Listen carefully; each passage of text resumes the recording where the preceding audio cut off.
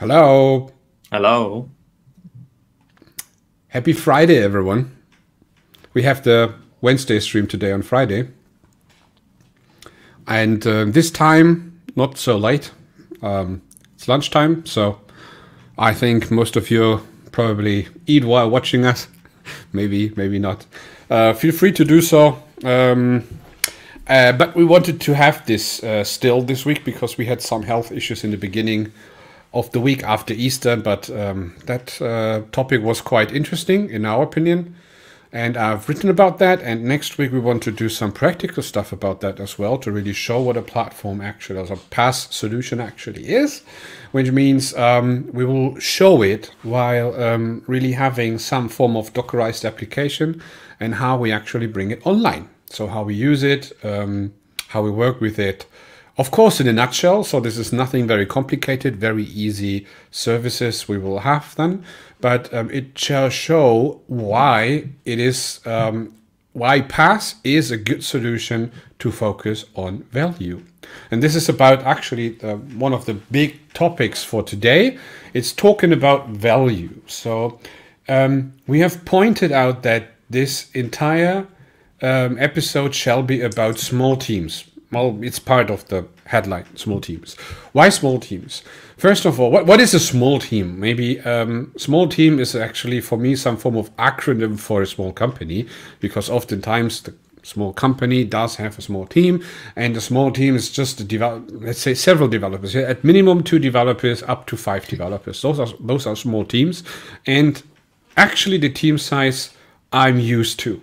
So this is personally where I am at home. And when I work with other companies, it is the same. So it is always like this. Yep. I would say tendency to 5 developers, not 2. So 2 is actually a rarity. But this is about it. And when you have this size, this company size, so if this is the only team you have, or maybe you have 2 teams doing different things, but you have a company which is in the size of, I don't know, 10 to 20, maybe 30 people, depending on the domain you're in. But the teams are just, let's say that the IT teams are just smaller. Just small teams in this case. And this is another big aspect, most of the time we're talking about teams consisting of software developers, which means I really mean developers. I mean the persons who type code, right? Doing the IDE stuff, creating features, working on tickets. Not so much the people who are actually doing infrastructure all day long. So when I see that, and when I walk over conferences, cloud conferences, or larger companies, or when we talk about the topic of platform engineering, we have oftentimes professional ops personnel. That can be cloud ops persons, IT ops, SysOps ops, AWS consultants. There is a lot. So everything regarding the stuff which happens after the development, or what we just refer in a shortcut to ops, right? So how we operate a software actually in production. And this is one of those aspects. In smaller companies, you don't tend to have those because you have so tight limitation and constraints that you need to focus on value. The creation of value is existential for you. And you can't just say, okay, I need 2 more people. Let's take a look. You need to have good reasons. You need to have the limit. You need to have the budget for this, and stakeholders, business owners, whoever owns the company or owns the shares on the company wants to know exactly why you want to hire. So why do you need a plus headcount in this case? And sorry. Especially when it comes to the creation of value, and we're thinking about ops, we quickly come to this to the conclusion that ops is actually a cost center. So when we take a look at the business topology and take a look at the controlling of the company, then ops doesn't really create money by itself. So you can save some money, but this is not really the creation of money. This is just an optimization to not spend that much. And this is actually something very important to understand. So when we want to reduce costs in the ops, we need to have something which doesn't hinder our developers to create value, because there is actually the profit center where we create value, features, something the users enjoy, something which can be, you know, sold to someone and creates value in some form.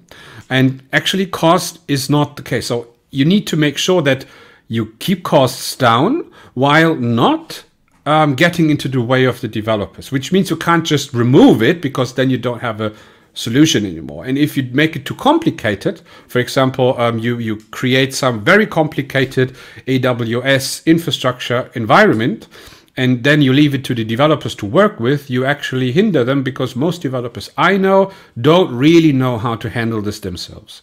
It is a little bit like trial and error, and most of the times those architectures are not very well made, or very well made set up. And even if you have, you know, even if it was set up by another person, another company, it's a problem with the ownership. So the developers can't really adopt those, because they never were professionals in this case. So ops and dev are definitely different professions, which so many people, especially seniors, do have ops skills. So I myself have ops skills as well. I can do ops as well, but I would never apply to an ops to a real ops position in a cloud company, because I am not good enough for that. I'm good enough to do a little bit of platform engineering for my own teams, and that's it. But this is just the stuff you need.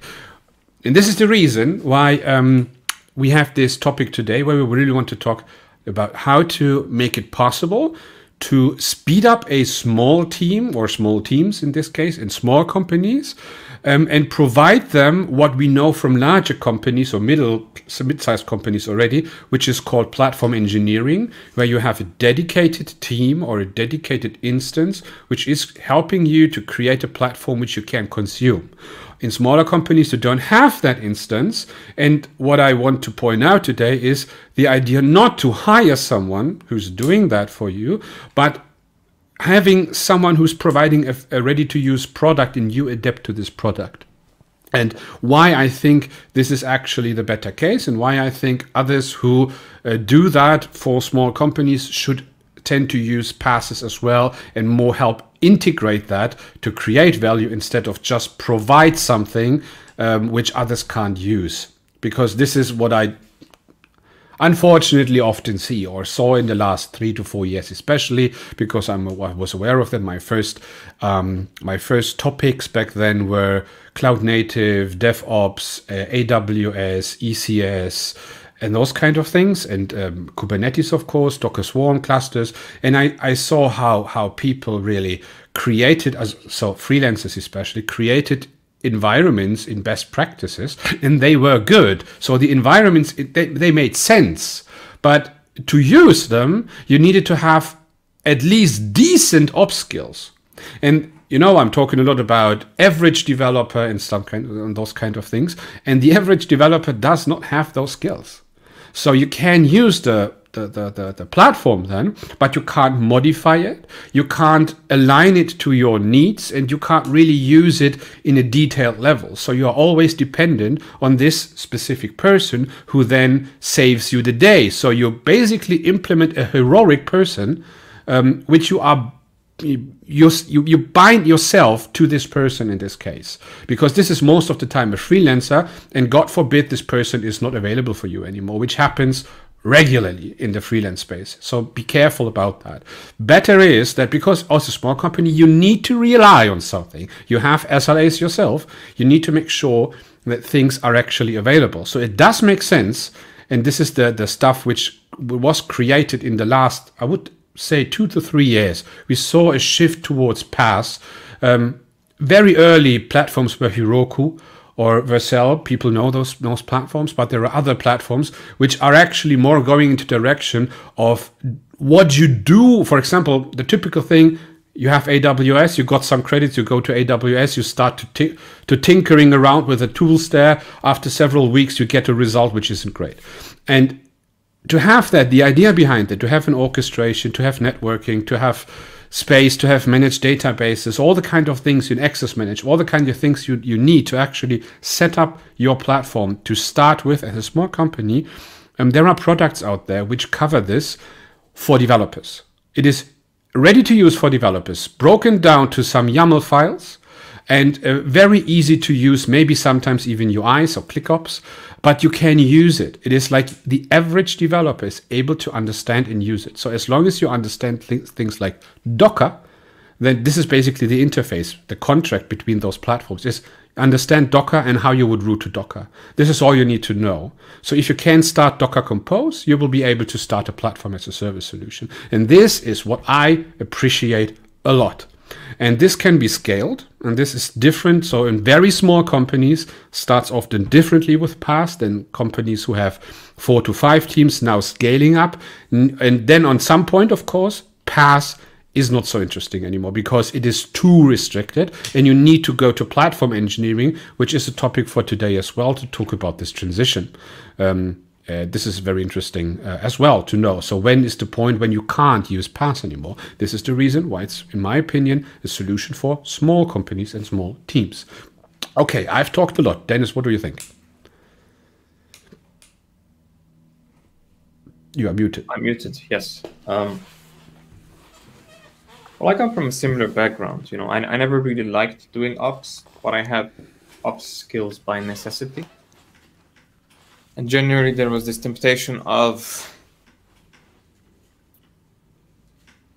wanting to cheat the game, right? So context, startup, about Dunbar number, sized teams, employees, engineers, right? So somewhere between 5 to 13 people in the engineering, up to 21 to 25 people in the overall organization.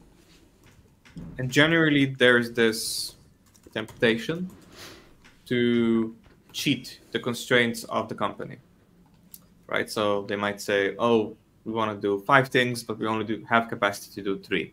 Mm-hmm. How can we get 5 done? Right? Which is the wrong way around it. And I see this quite commonly in startups. We can do 3 things. How do we do 5? Mm-hmm. And then they try to come up with like really inefficient ways to then do 2 really slowly, pretending it's 5. And the same thing, and this is on product engineering. Mm-hmm. And the same thing happens often on what you called ops, on the ops side, right? So let's say the infrastructure provisioning, infrastructure maintenance, infrastructure monitoring, best practices, introducing or maybe adjusting best practices and how infrastructure is being scaled, used, maybe some mentoring even. If usually there is somebody who really understands it and then starts sort of pushing responsibilities onto the teams rather than centralizing that authority. And on ops, the responsibility is, should we hire someone? Should we hire, half an engineer, right? So that's 0.5 DevOps person who is sort of with the company, but not really. And the reality is that even though you might say, oh, I can just get any AWS certified DevOps engineer. And that's not the case, because the certification just tells you that the person is up to date with the interface. They have read the documentation and they know how to use the interface. That doesn't mean that they understand your particular setup, which means that every time you change this person, the new person obviously will want to do certain things differently.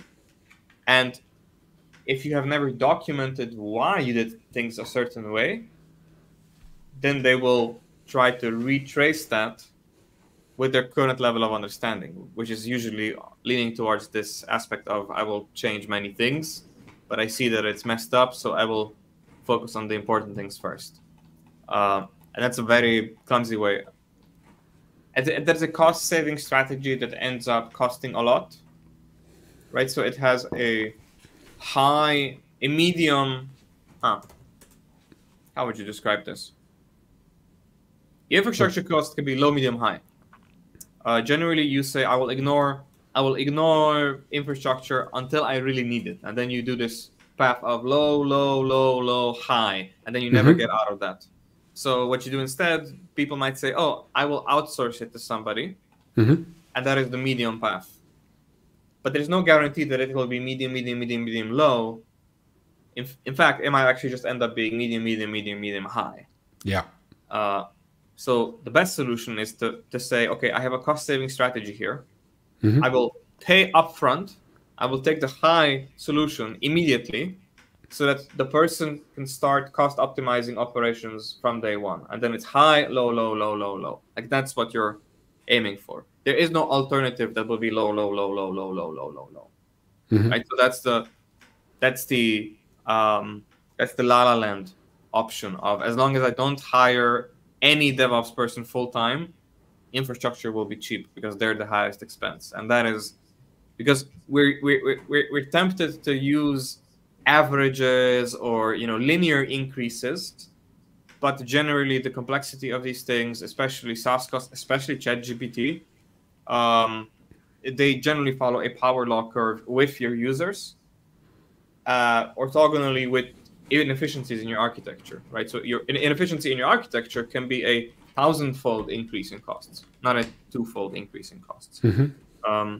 Same thing with bugs. You might have, I don't know, serverless functions, and you might actually accidentally over provision something or be too, throwing money over the wall and solving architecture problems with money, and then you lose in this game of trying to optimize for salaries too early, and then trying to outsource or semi-source or contract hire somebody for half capacity. Yeah, there's an example for this. So for example, so I'm not sure if this is an exact example, but I just want to note something.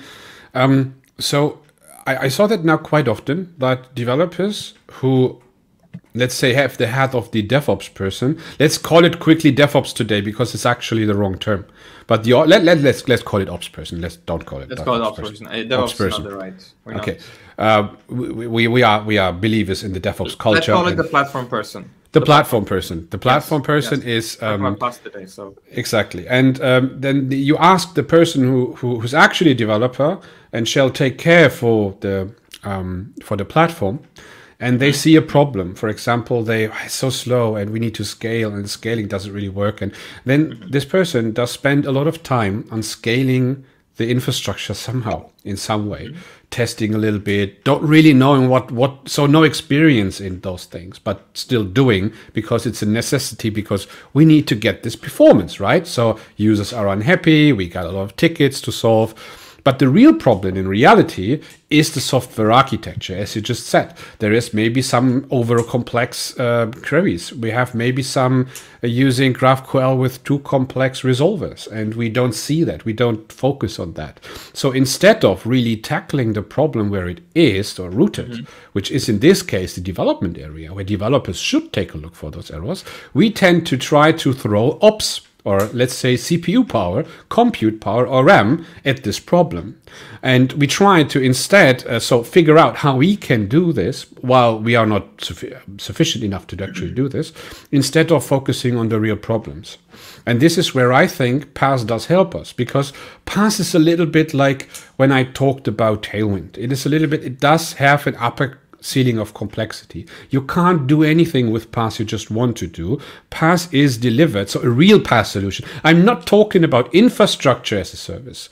This is the stuff with the I in the end. I'm talking about the P, so it is a ready-to-use platform. Something where you don't need to set up the infrastructure in any way. You just order it in form of a UI or a text file, a YAML file, something like that, and you get it, right? Including routing, including everything. And this is what I'm talking about PaaS in this case. But if you are tempted to go into the infrastructure as a service area, then you need to assemble everything yourself. And the complexity there is, I would say, it is even as complex as you would do it in a traditional way to set up service yourself.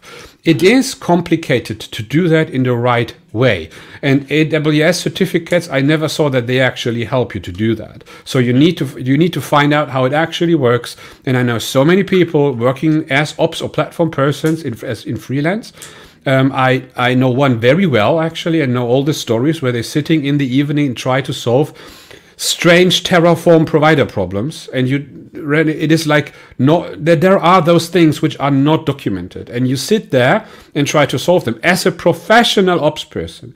As a non-professional ops person, you actually fail doing that, and you waste so much time. You're an expensive person as a developer. And you should create value. You need to focus on the creation of value, not ops. Ops is not your concern. And actually, ops shouldn't be a big of a concern for any small company, because ops, I wouldn't say that. I would, because yes, but you have a very specific context. You have a very specific context. Like, you have primarily worked in bootstrapped companies.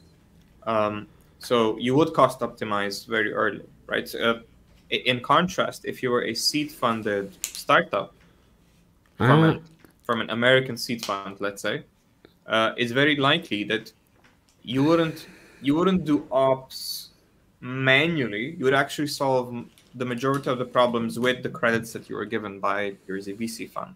But that's not the same thing. That's not the same thing. When you say you shouldn't be doing ops, you should be delivering value, it's possible that a team that does a lot of ops for free, I disagree.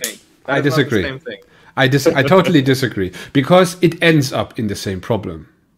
And this is the point. So there are, seed funded. So you don't really start as a very small company. When you are a seed fund and you have a headcount of 20 developers, then we're going into the direction of mid-sized companies already, because we're talking only about the engineering team right now. And mid-sized startup, yes, but corporations, mid-sized starts at about 1,000. And the point is, you need a good reason. You need a good reason for high complexity. You need a good reason, and I don't discuss here. You need a good reason for high complexity, because if you don't do that, if you just accept because you got credits from AWS, I know companies which got over a good 5-figure sum of credits, and they say, oh yeah, we just used that. But what do you actually got? EKS, ECS. Those are the two options you can get. And both options are not great for just developers. So if you get those credits, is the rest of your company capable of using them? And if the credits are done, what are you going to do to the next cloud provider who's giving you the next credits? So no, you need to make sure that this infrastructure you set up there will be, let's say, usable and maintainable. So the qualities are important over a longer period of time. And if you can afford to have a platform engineering very early on, then we are already not in the context I have discussed in the beginning anymore, where I differentiated between those 2 points. But if we don't have that, and even seed-funded companies oftentimes don't have that, because they focus on the creation of values. They are very prototype-heavy. Then you can do the very same with good PaaSes for those companies. So as long as you stay agnostic, and this is an important thing. So serverless is a platform as a service solution as well. I personally don't like it. Let's not go into that before we go through chat. We have 3 very good questions waiting. Good. Yeah, shall we go with? Right. Sure. Let's do it. An ops person just tried to call me. It's actually, I need to. They can come on stream and join us. I had him already on a podcast. So, Kaloyan, what I was describing is partly the situation I'm currently in. With the looming change in my employment status, I'm handing over infrastructure and platform duties. Yeah, Kaloyan, as far as I know, you are a senior developer, which is then the situation we just described. And you are responsible for something where others, let's say, ops person should be responsible for. And if you can't handle this responsibility, it does make sense to handle this responsibly over to someone else. I released a video today where I in the beginning say you need to outsource this, but you should not outsource it to an individual person, which means you can outsource it if you have a team and another team inside your company. This form of team outsourcing is okay in this case. This is the platform engineering team then. Yes. But don't do that to an external single person because you're a small company. You cannot afford a full-time person. So you just hire for several hours a person who is creating for you a fully fledged setup, and you can't manage it anymore. Don't staff augment, right? So you require a service and you need to create that service inside the company, ideally, right? So, you know, if you're a big corporation, you wouldn't outsource your accounting to an individual. You would want to hire an accounting firm that manages the entire service capability that you can, and then it gets more and more expensive the more complex it gets, up until the point where you bring it in-house. And any company, any business owner will tell you, you either want to keep your accounting simple so you can keep it outsourced, or you want to bring it in-house as soon as possible to start optimizing as soon as possible. Not to do cost cutting, but to actually have your accountant, your CFO then essentially, be an active participant in your strategy so that you can find ways to optimize your strategy so that you make your operations more compliant, more tax optimized, and they might actually actively seek out opportunities to you to create more revenue by, I don't know, optimizing how you're holding your assets, optimizing maybe what government grants or what government programs you're signing up for, how you hire, where you hire.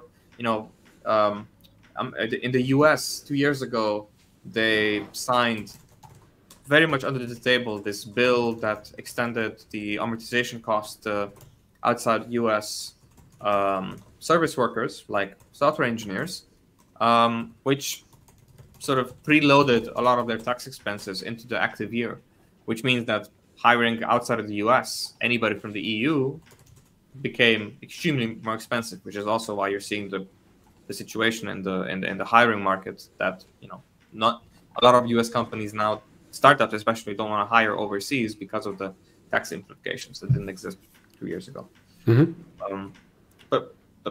But to reiterate, when you said earlier not to do ops, I'd like to differentiate that you don't want to be stuck in a maintenance loop. You want to actively create a platform that serves your needs, so that you don't have to constantly maintain it, so that you don't have to fight fires constantly. Right? It should just work for you, for your developers, as expected. So it is the SLA idea behind that. So, which is important to have something which is actually, let's say, a form of standard, which means that it does make sense that you as a small team don't try to find someone who can do the workflow how you invented for yourself and try to, you know, express that into some form of ops, right? Yeah, my coaching clients constantly ask me, you know, Dennis, do you know someone? Can you outsource this? And I always tell them, whoever I recommend, I would also recommend that you hire them for long term. It doesn't make sense to solve, you know, I need a Terraform config. Do you know someone who can write one for me? Because whatever they will produce will just end up being mismanaged, and it's that continuous stuck and that loop of being mismanaged is what you want to avoid. So, Terraform itself is already a point where you should be like, that's actually ops. So because Terraform is not just a language. For Terraform, you need to understand the providers and how. It's stateful. So you also need to understand the current situation. This is nothing for a developer, in my opinion, especially not in small teams. You will run into problems you don't want to have, and this is not PaaS. So if it is good if a PaaS does have Terraform to be able to scale later on, but it's not for the beginning. You need something more simple, like a Docker Compose file in this case. Vladimir has a question that relates to this. If we can show his question first. Okay. Examples for good PaaS are some better for certain domains or languages.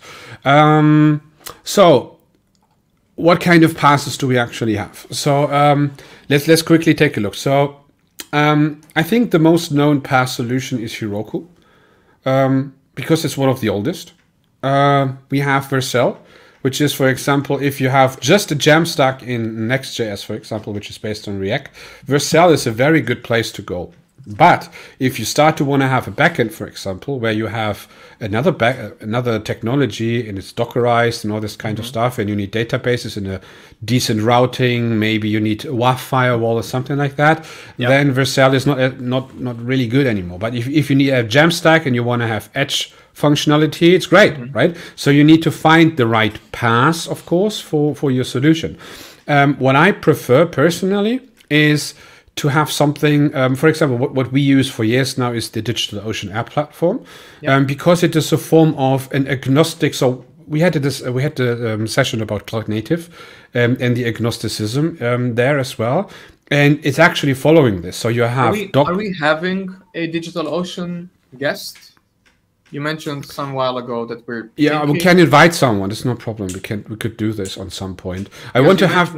You mentioned you would like to demo how your even the higher level of detail than what we already did for DigitalOcean stuff. Yeah. This demo stuff we're doing next week. So I do this demo next week. Okay. So this is then the topic. But let's say we had this agnosticism where we want to have containers on some point. For context, for those who you mentioned Jamstack quite recently, could you just quickly explain what Jamstack means?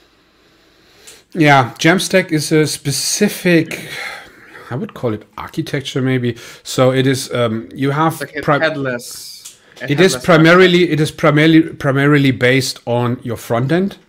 And you have some form of backend which is totally aligned in form, oftentimes in form of functions, sometimes with Docker containers, or for example, the simplest thing which is very known is a Next.js app. So if you start a Next.js app, you have your front end and you have your server side with some express functions, which can be if you co-hosted. Like I think that's important. Like you're consuming public APIs, right? So what do you mean by that? Well, Vercel, for example, is specialized in serving you edge-related data, but not co-hosted data, right? So the backend is not co-hosted with the entity that hosts the Jamstack. So the way I understand Jamstack is that it is not. I said headless earlier. It's bodiless, right? It's just the head, right? So Right, so Gitbook, for example, is a good example, right? So it is a website that lives in the cloud only, and you are generating a static deployable onto the stack. Yeah. Right, so it is. So for example, Gitbook, GitHub IO, right? So generally websites that have an active component, but they do not have what you would consider a back end. Exactly. Right, this is no standalone API-driven backend, and it is basically something like a backend for front-end architecture, but even more tightly coupled to each other. So it is like oftentimes done with function as a FaaS, FaaS, so function as a service or serverless functions. Yes. And if you, for example, upload your Next.js app to Vercel, then they provide the functions you had in Express as serverless functions, and those then are available on Edge, and they are tightly connected to your front end. So this is a very fast thing to create an application which is front end driven and has back end support, where especially interesting when you have composable architecture, where the most of the back end stuff is just you have Auth0 for authentication, you use Strapi as CMS, you use Shopify as a shop system, and then a Jamstack is a very interesting thing. Right. And the European one, wait, what's the European, Australian one?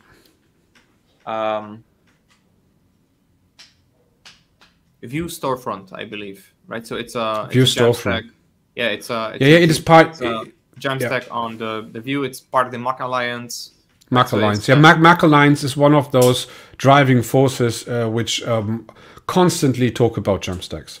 Because they are actually a good way to start to compose as composable architecture, but oftentimes, and we need to be clear, you can do that with microservices or Docker in general as well. So it is not tightly, but it means that the backend doesn't really serve the role of a backend. It's more like it is there to connect things which are already there. It is not a backend by itself. And this is, I think, a good definition. Maybe we have another definition in the audience. Let us know. We will show the comment. I'm not used to that kind of architecture myself because Me neither. I mean, I love it for things like blogs, for things like documentation, books, landing yeah, actually, pages. my old I blog was a love, Jamstack. Yeah, yeah, my old blog I was. love Jamstack landing pages. You know, just keep it on a private Git, and then every time I publish a new document, it creates a static website or a semi-static website with Next.js, right? So it's server-side rendered and then dumped down. Okay. Um, Okay, but let's stick with the question. So, for example, if you have the traditional cloud native approach, which is strange to call it traditional, but you have this. You have, let's say, you have some Docker containers for your backend. You have a Docker container for your frontend, or even a static web app. You have maybe you want to have serverless functions as well, but not as a must. Maybe not maybe, but you have some form of databases as a service, like Postgres, Redis, MySQL, or whatever type of databases. You have some form of S3 space in this case. Please no volumes in cloud native. Those kind of things you have. And for this, for example, the app platform is just great. Why? Because you can start as a small company there, and then you can move to some larger orchestrator like a pure Kubernetes. So app platform is based on Kubernetes, but you can basically then go and use what you have just created there and just move it to a real Kubernetes, I think right? the big differentiation, and let me know like where you would draw the line, Adrian. You know, because Vlad is asking also domains and languages. Yeah. For me, you know, a PaaS for a small and medium business is a practical PaaS when it is already application optimized, right? So it is an application platform. It is a platform where I'm developing and hosting a web application, a mobile application, or some form of web-based API protocol, right? It's definitely not. I'm not going to use it for extensive video streaming, although I might. I'm not going to use it for extensive AI LLM training, although I might. But that's a bonus. Primarily, it's for web-ready application development, so that the platform is already optimized for that. So, because if it isn't optimized, I need to manage infrastructure again, which is again what we're trying to avoid, because in a small business will have limited attention span, and they really need to focus on what delivers value. And just optimizing the infrastructure too early will not. But completely ignoring it will also just create a whole endless loop of but there I have something to add actually. So I saw that very often that people said, oh, we need to go to AWS. Why? Not because of credits this time, because they have a good streaming service. And they said, yeah, okay, then let's build the entire app there. Video and there we have the problem. So the video stream is just an API you can use everywhere. So use a PaaS. If you are a small company, use a PaaS to start with a PaaS. And then just exactly, and just consume this media service from AWS. Then that just makes way more sense because you basically run into a trap because sometimes you get then credits and you say great, then we can do that. It's vendor lock-in, and no, because you never the save. is happier because it's one invoice instead of two invoices, right? I mean that's where it's coming from, but it's just annoying, right? Just host a Jamstack on Heroku or DigitalOcean, and then consume the really big guns from AWS if you really need to. There we have Frag Thomas, who says never use Amazon AWS for your project if you have no clue about that. That's totally right. Yeah, please don't use the free tier on AWS. AWS is not made for small businesses. It was never the purpose. The free tier is meant for you to try the service. It is not a freemium style service. The free tier is so you build something and you have 1 year to delete it. That's the point of the free tier. It's never meant to be this, if I keep it under this, it remains free. Like that's not how it's gonna fly. Because the moment you need to make a backup, you need to make security provisions, you need to check logs, the costs pile up. And if you were thinking about this as, I can do anything I want here because it's free, it's very likely you never optimized it and then you just get stuck in this maintenance loop. The free tier is only for you to run experiments that have an extremely short time horizon, and you will delete that container permanently. It is not meant as a freemium hook. That's what they want you to think, and it's just going to make you stuck.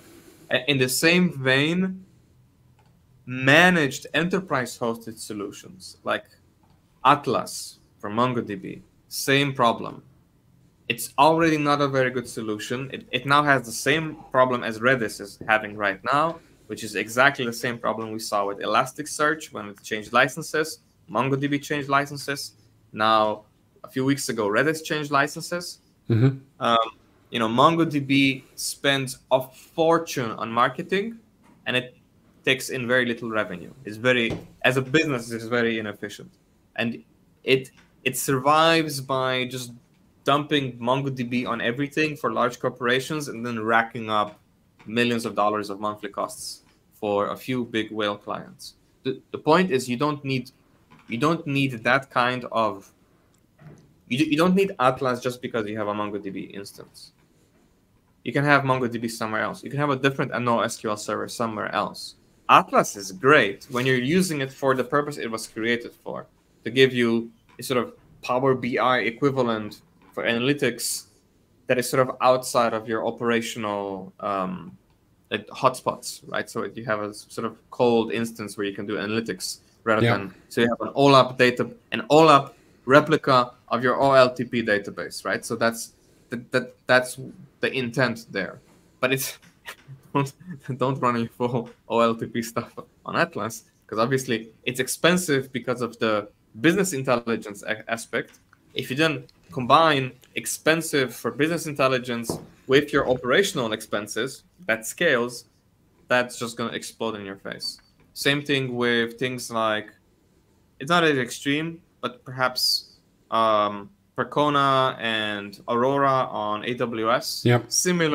Similar thought patterns. You might be tempted to, oh, this is just a large star-shaped data model. I will throw everything in Aurora. I will throw everything in Think. I will throw everything in Snowflake. And then start decent. So set up yourself some boundaries and requirements and make sure that they're actually then fit for the next 2 or 3 years.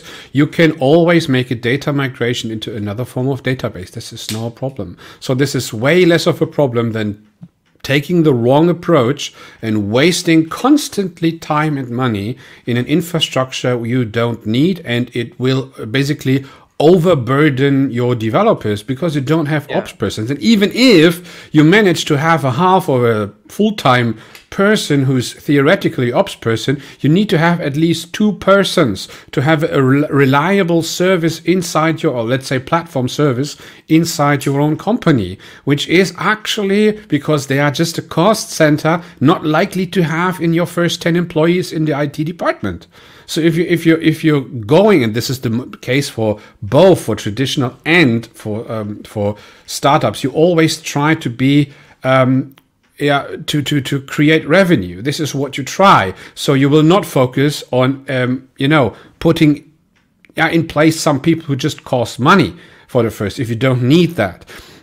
We have done that, or everyone has done that in the past, because there were no PaaS solutions. You needed to do something. If you wanted to do cloud native, you could use those magic clouds, how they sometimes called as well. So like Heroku or something like that, where you upload or you connect a GitHub repository and suddenly everything is running. This is very good for a very particular thing, but only for those. So you need to have something in between this complex infrastructure as a service world. That's a typical Jamstack. Like that's what you that's work. But as soon as you have a real backend, if you have a dedicated front end, if you maybe have multiple front ends like an app or a web app, tenancy-based systems, or B2B SaaS, and security is a concern, exactly. or you have where you need to have multiple databases, where you need to have a complex routing, web application firewalls, all those kind of things. B2B, there are B2C separation, Exactly, especially when you need to take care of the API gateway. So not to forget, we have a security aspect as well. A Jamstack must be very simple in order to stay secure. But on some point, you need to have security. It has to be stateless. And the big aspect, I think, with modern PaaS solutions is that they need to help you auto-scale to some degree, right? So if you have a good PaaS solution and it has no auto-scaling, then you haven't really solved the problem. It's very difficult to say, I have a PaaS solution, but scaling happens manually. Especially if scaling down happens manually. because then you'll just constantly be on the upper end of the cost curve. And then, the cost optimizations always need to be an active project they have to put on the calendar, at the cost of attention to something else. So it's really, I think one of the key properties of a PaaS solution is easy auto scaling. And I wouldn't call AWS's scaling easy, because they do model the waters in what the credits do and how you're scaling and when you're scaling up and when you're scaling down, and with serverless, what hot is and what cold is, and in how many availability zones you're scaling. It's non-trivial, which is why they have the certifications, right? So, I mean, it is complex, it is powerful, but it is also vastly unnecessary for most businesses. I mean, it's extremely useful for a hyper-growth unicorn startup, which doesn't apply to the vast majority of people. Yeah. A big startup that recently blew up is in Slovenia. We have this. So we had a content creator that created tutoring for math, and they created a experiment where they created an AI, a ChatGPT driven sort of helper.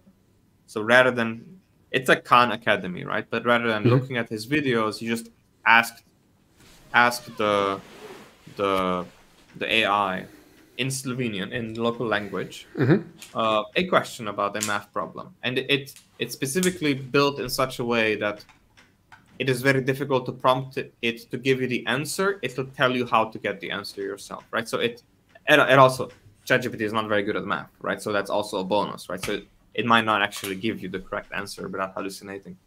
And then he said the videos are always free forever, but the AI solution has a monthly subscription.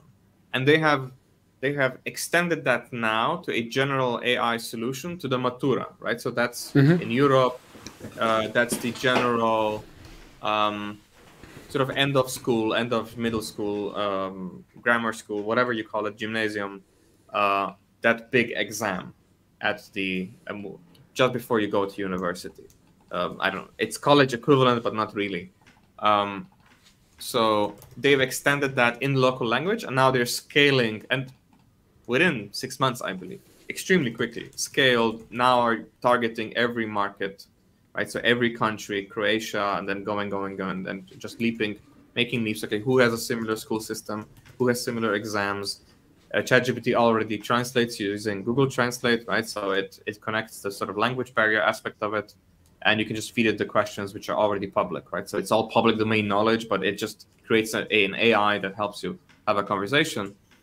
And from what I understand, they are mostly cloud-driven, right? So that kind of startup benefits from having a quick PaaS that they can access ChatGPT, they can access cloud infrastructure, they can wire up the important functionality, and then they can just gradually scale it without having to lose their minds over, oh, okay, I need to buy a server room somewhere in Zagreb to be able to, be a little bit closer to my Croatian customers. So that's what you want. You want auto scaling, or maybe regional availability, or maybe you wanna easily move data from one data center to the other, or from one region to the other, whatever.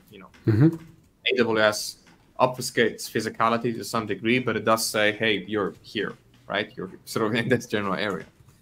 Or you're very specific and you say, okay, it has to be in this data set. So that auto scaling and sort of geographical properties, I think, are an important function.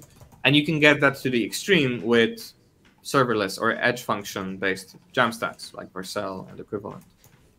So I think that's something to keep in mind, because that's the one thing you really don't want to manage manually by hand, because it scales. Because if you say we need to target everybody in Europe, in the US it's easy to say general East Coast, West Coast. But in Europe, if you don't have to set up operations in every single country, that is the slow build-up of a typical large corporation. Imagine Aldi, Lidl, right? So they would have to go from city to city, to country, to train station, to dock, to port, so that you can physically connect and you leapfrog to every city, and it takes decades to physically create offices in all locations. Yeah, and but this is yeah. And a smaller organization cannot, because it's possible you're creating an e-commerce solution where you are targeting that audience without the physical presence. So you're doing exactly the same strategy, but with only 15 people operating from a single office or maybe even just a remote setup. So you're doing the work of what would traditionally be hundreds or even thousands of people with a team of 15. So it's really important that whatever has to scale infrastructure-wise is provided to you by the PaaS service. That's I think one of the key ingredients that you need to be looking for. If I wanted to do that 100x scale, would I be able to do that without having to, spend 2 years on certifications? Yeah. So what we could do in the second half of the stream session is I could write the things down on the drawboard. And really, because we have the theoretical part this week, next week we'll go into the practical part to actually apply that to an application and show then maybe what actually happens there, but maybe to together some basic requirements and tool sets or things we need to have in a PaaS solution for a small company. Okay. Connected with Vlad's question, we can also possibly list PaaS solutions that we've used or that we could recommend. Yeah. So if someone have to recommend, I have two to recommend actually. So one is a real PaaS solution, and the other is a PaaS solution you can do for yourself with every Kubernetes. It's a maybe we can get this person as a hot join next time to really explain what that means. This is actually an interesting, especially in Germany, interesting because of the more complex data privacy stuff and problems with American cloud providers and all this kind of stuff. But this I can explain that next week then. So we have two more comments. We have one from Frag Thomas. What strategies do you know to deploy? What deployment structure is good to not be locked in a PaaS provider? So deployment strategies. So my personal and only favorite in small companies is the typical CI/CD pipeline in continuous delivery, and then you make a rolling update. That's it. So there's nothing more you need, in my opinion, to run a smooth company, a smooth development cycle, even with multiple apps. This is how we do it in WebPar. And what you need is you need to have maybe only trunk. If it actually necessary, do it in two. In two branches and make sure both branches are totally integrated and deployed every time you push towards them. So very easy. You push, build, test, deploy, rolling update. This is actually what I think is the best strategy to use. Nothing in between, nothing complicated. Don't manage the artifacts yourself. Nothing. So PaaS should manage all this for you. You can extend this. I will explain it in the second half. You can extend this, for example, with things like GitHub Actions, other providers who have, for example, the CI/CD pipeline PaaS solution for you, and you combine two PaaSes. It's okay as well. But it's quite powerful as well. Bitbucket has a similar ability. Exactly. But what I wouldn't recommend is do something like a PaaS and then manual CI/CD like Jenkins or manually or TeamCity. Nah, don't do that. This is like, why? You don't need that. Okay. Good. Do we have another question from Thomas 1? Thomas. It's just his LinkedIn instead of his YouTube because we didn't answer him, so he changed the platform. I can't remember that. So, okay. 5 people in a group is a good number. This was in the beginning. What are the roles in these groups, do you think? What specializations should be separated so each team member have this specialization? The question to this will answer this answer will follow. Sorry. I would little rephrase it. So in a development team, people should develop. So it is this is the reason why we have this stream.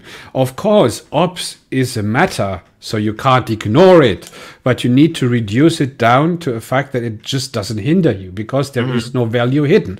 You can spend a lot of time in ops and you will still make the same money because ops is just it's a little bit like this. We often joke about this. So if you do front end development well, then people will say, oh, this looks good. Yeah, this is great. If a backend developer does something, no one actually realizes that. And an ops person will never get a thank you. It is just this person will only be blamed if the app is not running or the infrastructure is broken. But if the infrastructure is running, this is just people expect that to happen. So there is no extra money to make this more reliable, more secure, at least in the beginning. In larger companies, there is more emphasis and more understanding for this. This is a different story. But in small companies, it is very hard to explain.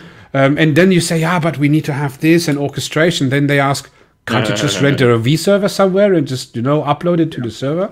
And then you say, nah, but we need to have CI/CD and this. Can't you just upload it via FTP as we did it in the past? It just works with WordPress, right? And, this is a little bit the point. So you need to be able to provide value and make sure that ops is a part in the DevOps culture, so the same team can handle this with the skill of the average developer and not a proficient ops person in the beginning. This is the key message of today.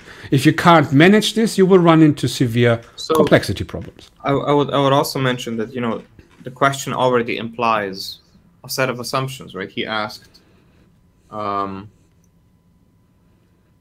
what are the roles and what are the specializations? Well, none, right? So in a small company with a small team, nobody has a very distinct role, and generally nobody has a T-shaped specialization. You might have M-shaped or I-shaped developers, which is the whole point.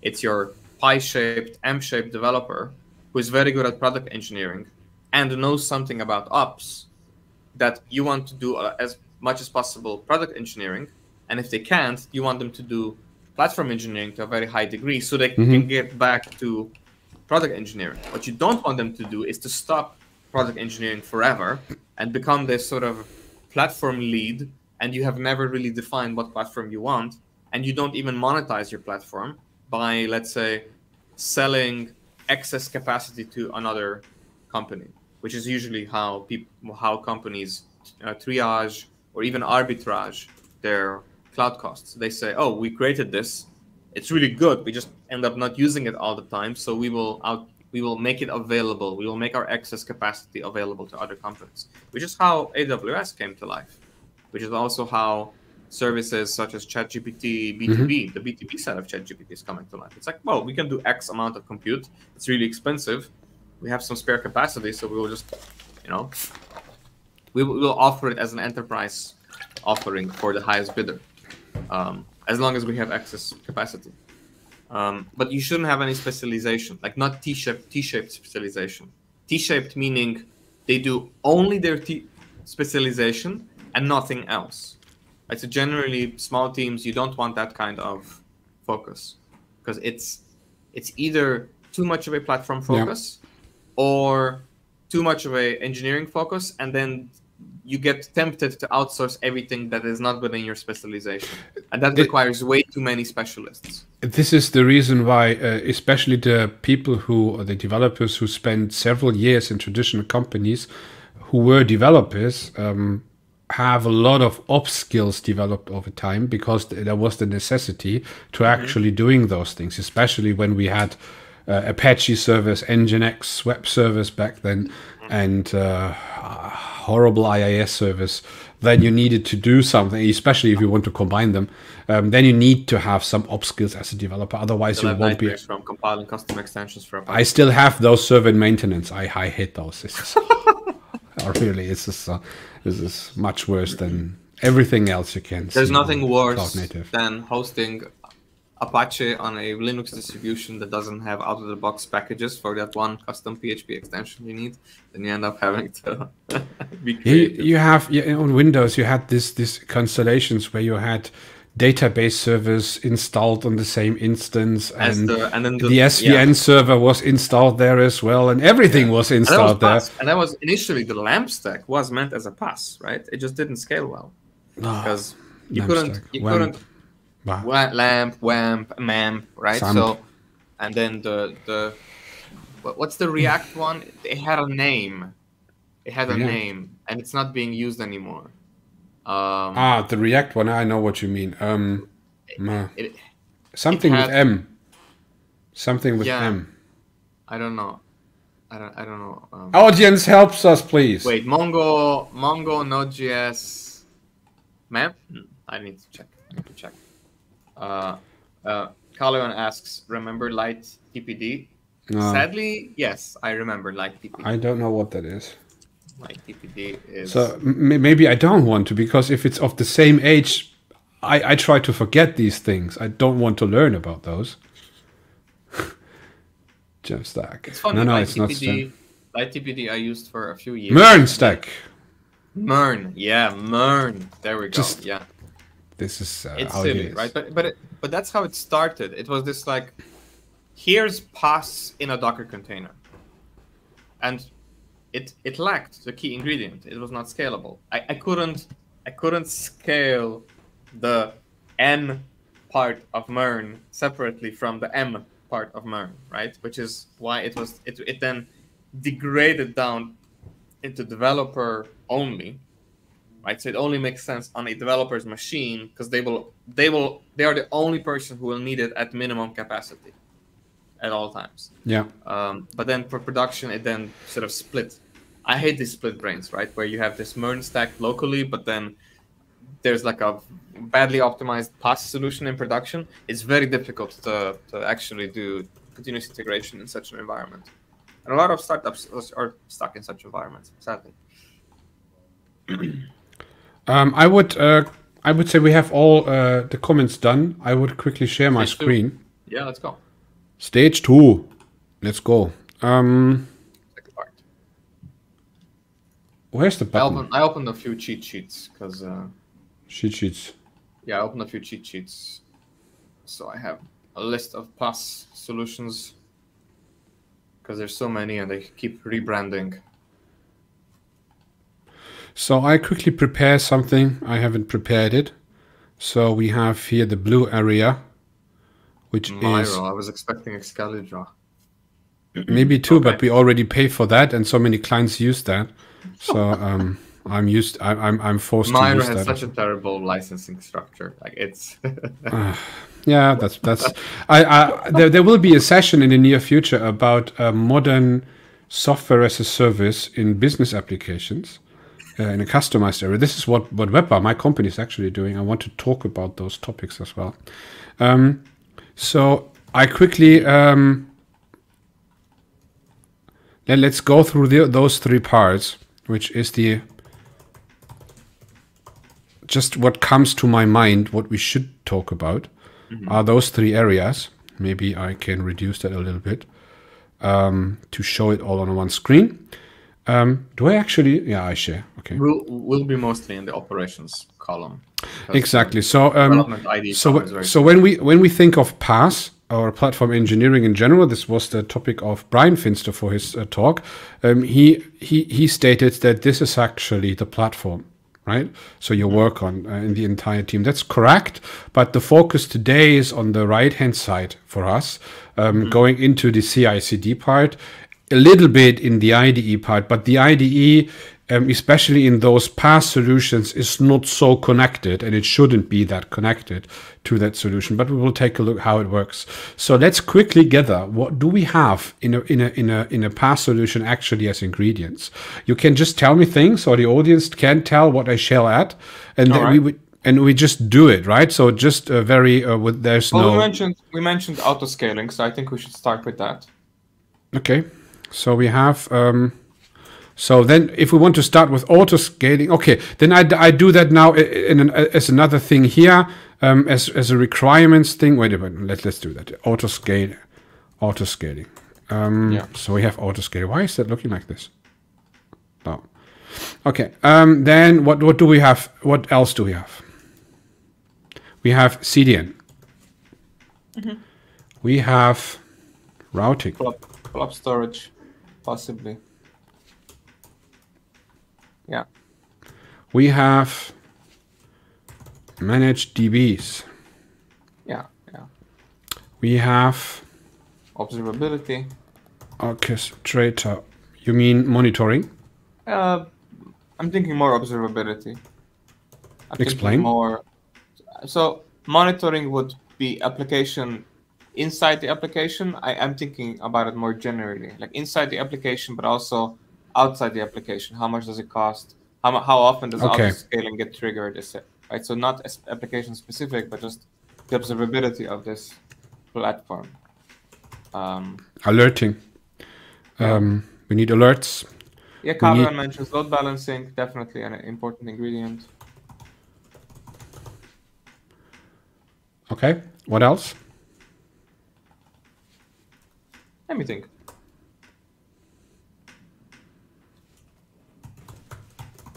SSL domain? Possibly, yeah. DNS in general. DNS in general, yeah. Internal, like if it's and possibly some level of private networks. Right, so I disagree. I disagree for a small team PaaS. For a small team PaaS, no, you won't have a totally not required. You not want to have a. This is a different app. This is a different app. If you this a PaaS should not force you to think about separating your apps in the same network. If you have done that, you have an architectural problem. Okay. So no private network. You have only one network for an app. You want it to be managed on a completely separate. Because network is already part for infrastructure as a service, because you need to manage this.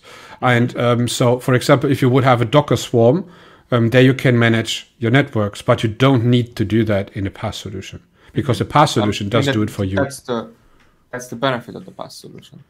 Yeah. Okay.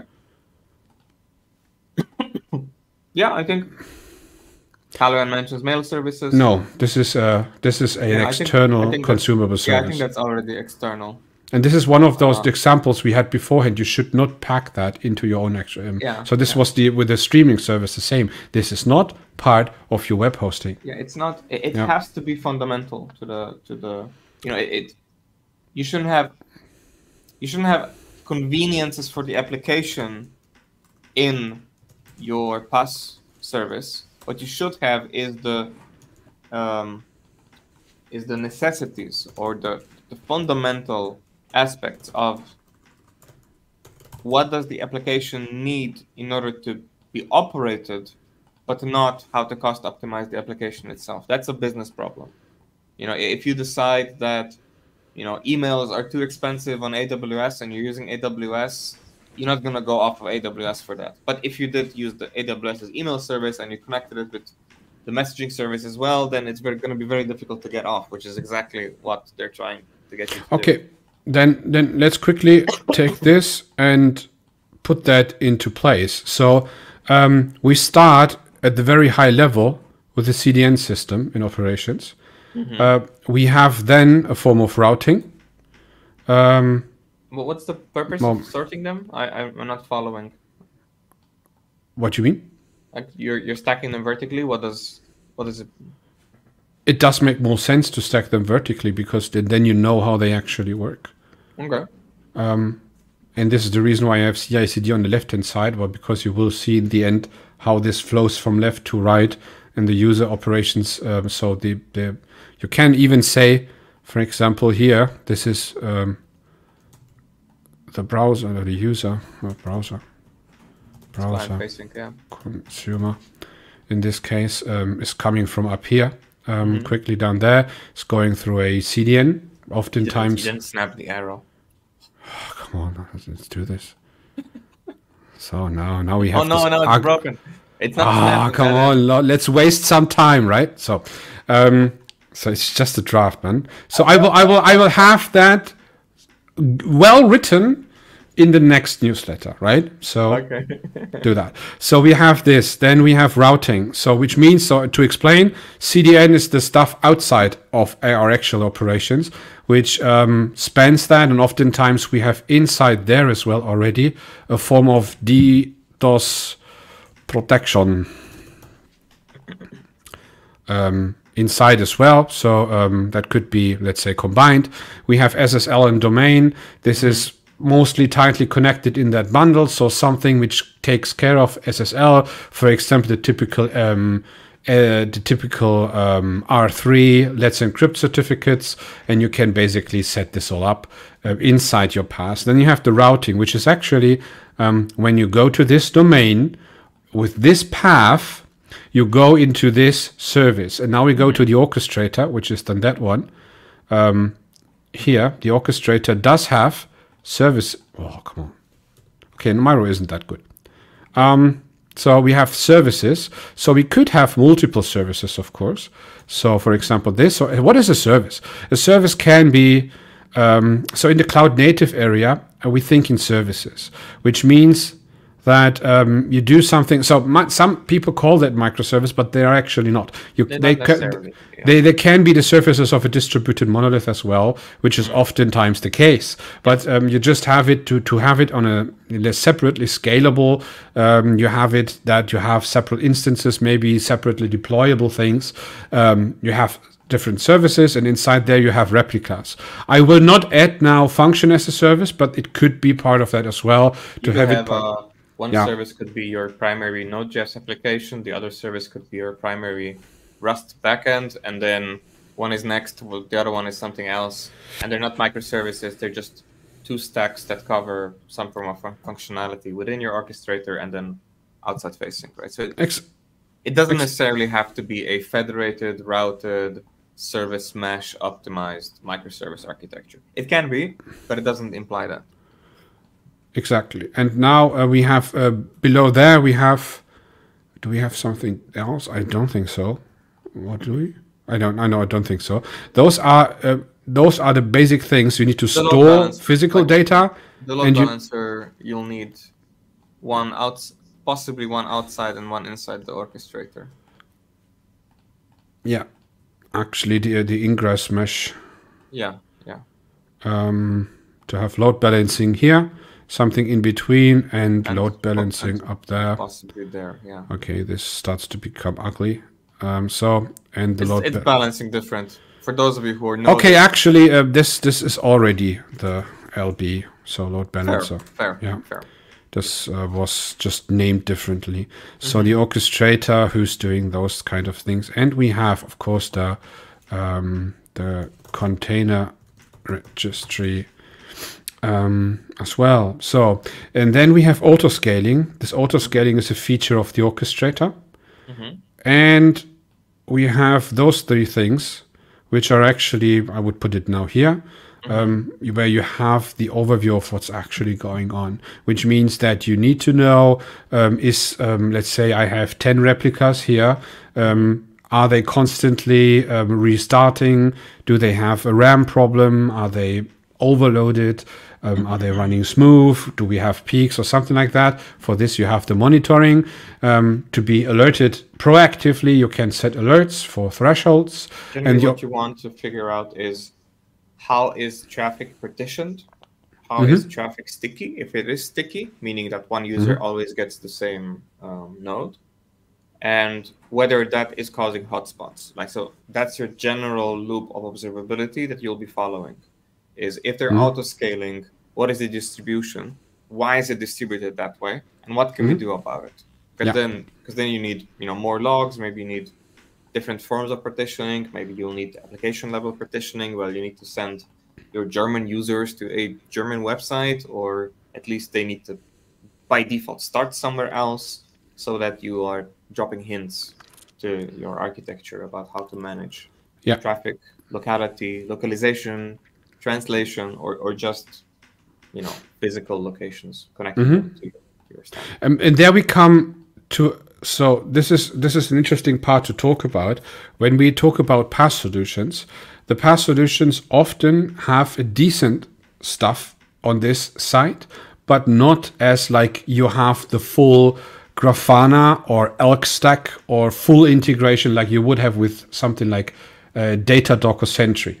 You don't have that. So what you have is a simplified form which you can start with. Again, this is for very small start or the typical traditional company to make it easy. Because if you start to make this a complicated thing, for example, Grafana already, everyone who tried to install Grafana and everywhere have those sidecar containers and try to maintain that, try to get some data, some dashboards, keep them. It is something. It's a job of its own to do that on a basis where dashboard, you miskey them, you lose the data. Exactly, and then how to actually make sure that Grafana itself worked. Otherwise, Yeah. you have problems. You go to Grafana, take a look. What is the problem? Then you see, oh, there's no data collected for the most services since 3 weeks or something like that. You don't want to have that. Or they're Yeah. partitioned incorrectly, and then the summation and aggregation steps take way too much load on the sidecars, and then Exactly. So this is PaaS is about simplifying things down,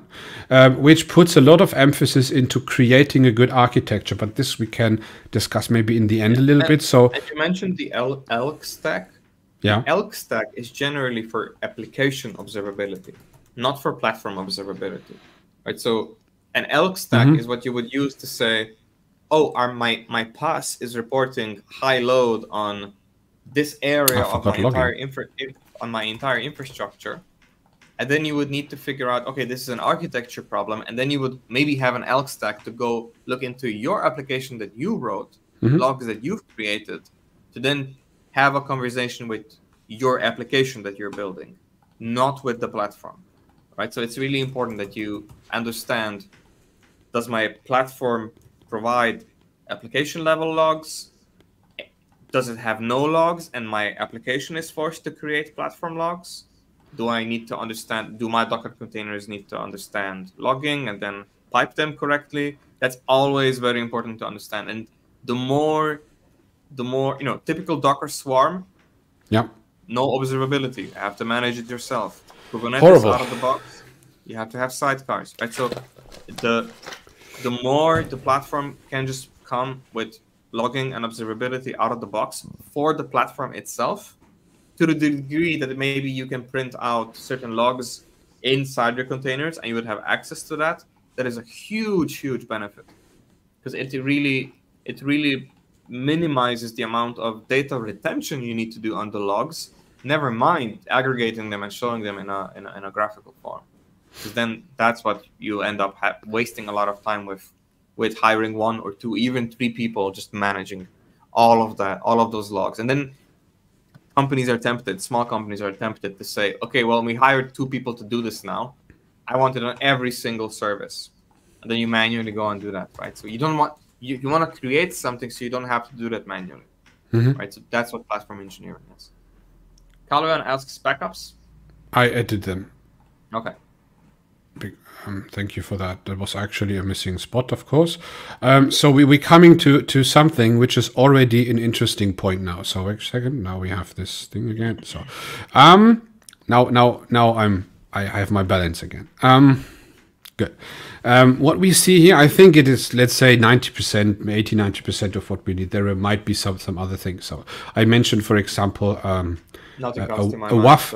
WAF solution maybe, but WAF could be like inside here as well, as an API gateway container, which is very specific. That's very specific. You could add it here. You could add it even in this area as an orange thing in Cloudflare, as an orange proxy, which is a little bit more complicated solution. This is up to you. So how you manage it. Most PaaS solutions. You can also run Traefik if you want. In one of the, one of your services can be Traefik, and then you load balance manually. Exactly. So there are many. So you can do that. So it is not.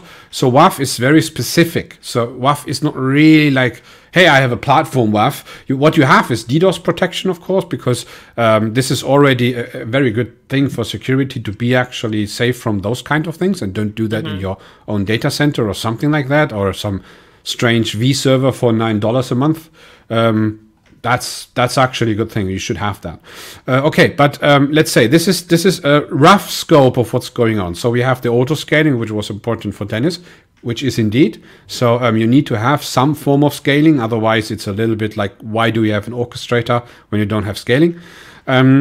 Then you need to have the observability. You need to know what's going on in a very easy way. You need to have your container registry in order to get this running, and the orchestrator can consume from there in order to spin up new containers for the services, or pods in this case. And we need to have managed databases, and the managed databases needs to have backups as well. In ideal cases, you would have read-only instances as well, which you can spin up, which are very important for let's say, high loads in databases. So if managed databases, then fully managed databases, not simple ones. The same with S3. Please don't use volumes anymore. It would be great to have no volumes in the cloud native space. They don't belong there. S3 is the future in this case, or it is not the future, it is the present actually. This is what we need to have, and we need to have backups for this. And this is something which is not that common actually to have for every S3 solution an integrated backup, but it's actually very important to have a backup strategy. What I would recommend is, when we think about backups, to always see the backups you have inside your PaaS solution as the first line of defense, not the main line. So the main line of defense needs to be outside of this box. Because if this box is compromised, you have a problem. And this is the point. So you need to have, most companies, traditional companies, still have tapes, right? So they have a second line, a backup server, and tapes. And even sometimes a cloud backup somewhere else. And you can always have, let's say, less backups, never too much. I think secondary offline backup and then tapes. You know, I think the tapes is the last. Tapes is the last line of defense. This is for the people who can't sleep at night because they are afraid of their data, and they have their tapes below their pillow, right? Like my old business partner.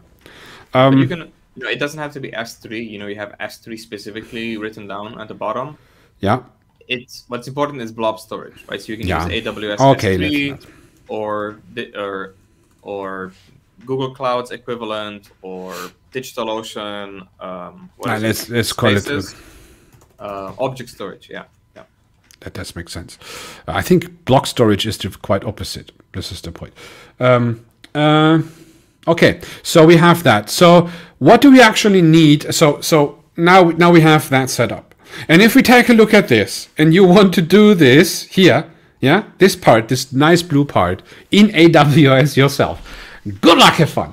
That's awful. That's awful to do, because then you have things like, hey, how do I do actually this monitoring, alerting, logging? Let's take Datadog and try to put that in. The worst part of setting this up on AWS without experience is that there is this orthogonality where every new service you're using, you also need to learn how to monitor them and then merge them together to a either VPC specific or account specific logging solution. And some logs will be account specific, some logs will be VPC specific, some logs will even be container specific or region specific. Then you need to figure out, okay, I have this not cloud native, but like vendor native way of topology. But vendor specific, vendor specific, and I need to look at them sort of piecemeal. You know, I just want to look at my problem area first. I don't want the raw logs, and AWS is notorious for not providing you like enriched high-level logs. It's primarily an infrastructure system, right? So you can use it as a PaaS piecemeal, but not holistically. So as we said, this part here is actually quite complicated to set up yourself. You can do that. Let's quickly go through how you would do that. For example, of course, in AWS, most of the stuff, if not all, you get in some form or another from them already. This is actually a good point. So regarding that, AWS is great, but you don't need that for small companies, which is the topic of today. So small companies shouldn't do that. So now imagine you would do that with no AWS and no major cloud provider, but let's say a little bit of Heroku, a little bit of Cloudflare, a little bit of Datadog, a little bit of Docker Hub for registries, S3 from AWS, ManageDB from Mongo Atlas.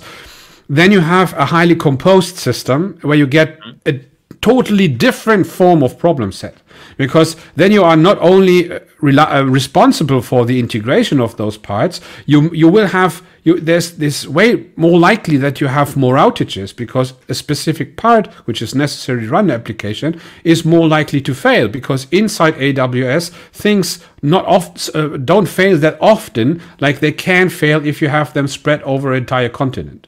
And this is what you should take into consideration as well. And one of the, I would even say on the observability aspect, because you mentioned, continents and scaling. For a easy to use, small company optimized PaaS, it's really important that there is a single dashboard that tells you how much you're spending each month. Yes. Which is notoriously difficult to aggregate on the large cloud vendors. Right? Yeah, but it is possible in PaaS solutions. I can show that next week. Yeah. Yeah, okay. no, but what I'm saying is that DigitalOcean has this. Engine Yard has this. Right? So Heroku has this. And this is one of the key features. If you log in, and one of the first things, you just want an easy dashboard. This is observability for you. Yes, yes. You just want to check. You want to check, okay, why am I spending? What am I spending? Do I have an estimation for next month? None of this obfuscated. How many credits do I have? What does a credit mean? How are serverless credits scaling differently from, and then I need to have credit observation. What happens when I run out of credits? What am I burning then? Does it scale down? Does it become more expensive? Is there a second tier of pricing? That's generally all the problems you need to understand with AWS. So AWS doesn't tell you how expensive it's going to be. It gives you a calculator, and then it says, well, put your strategy into the calculator using this language, and then maybe we can give you an estimate. That's silly, right? So if you're using a PaaS solution, you want to avoid all that. You want this question of how much does it cost to run our business right now to be an easy answer that doesn't require 2 hours of research. My camera lost focus. Okay, so I want to quickly go to the left-hand side now.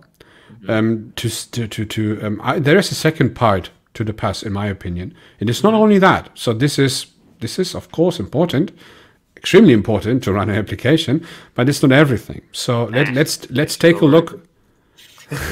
let's take a look what's interesting as well, which is, let's say let's create a very simple form of pipeline. We have basically the build, we have the test, and we have the artifact.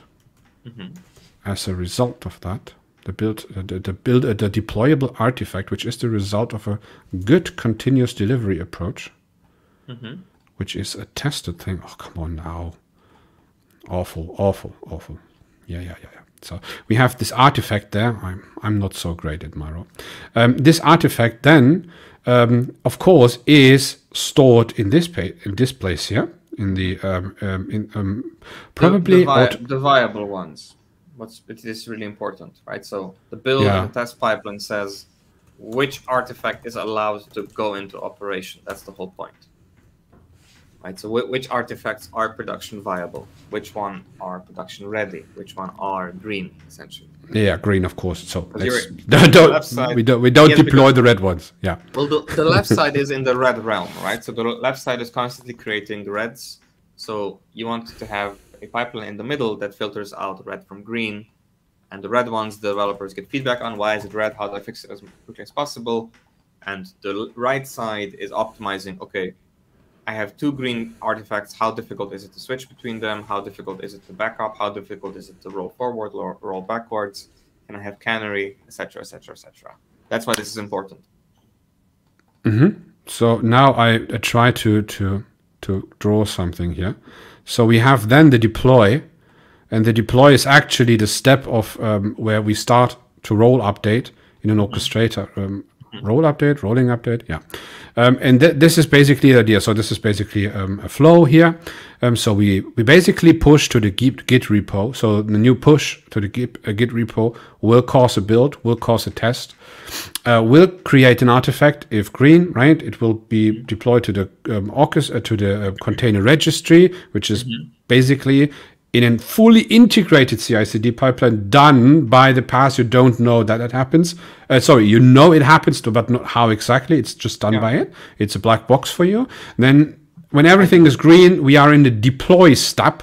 This is the D of the CI/CD pipeline. And then this is one of those points. Most PaaSes I know, actually all, have only rolling updates. This is, sorry, what you have in Docker Swarm, for example, as well. In Kubernetes, it's built in. You don't have things like Canary. Maybe, correct me if I'm wrong, there are maybe some out there where you can do Canary blue, green, or something like that. Anything that uses Docker Swarm or Docker Compose files, you can force them.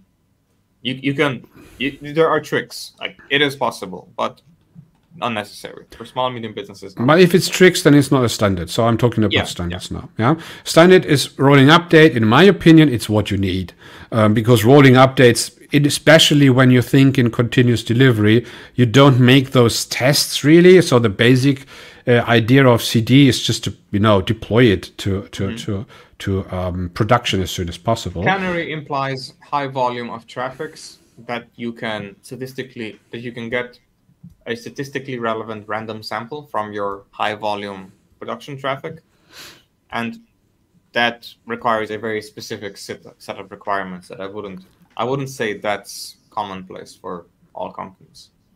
I only know rolling updates in the realm I'm working in, and it's totally fine. So what happens is a push all through rolling updates.